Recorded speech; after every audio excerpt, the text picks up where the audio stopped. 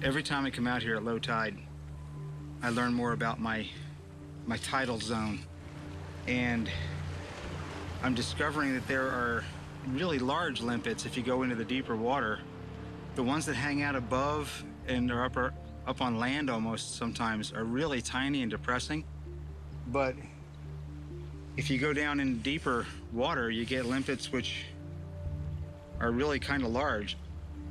And I have found what is quite possibly the mother of all limpets. That, my friends, is a mouthful of limpety goodness.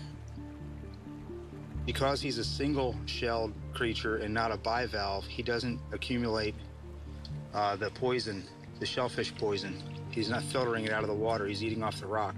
So that's edible. That's a lot of meat right there. That's a good mouthful of protein. I'm gonna see if there's any more of these guys around.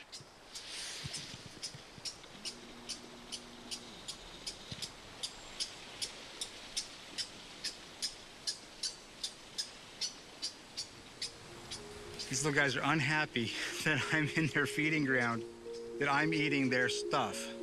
I have no idea what he actually is. Weasel, mink, marten, I have no idea. They're worth their weight in gold. I'd rather watch them than eat them, to tell you the truth, because they teach me all the little things out here that I could eat. That is a pretty good haul of food. The limpets of that size make it worth a while for the hunt.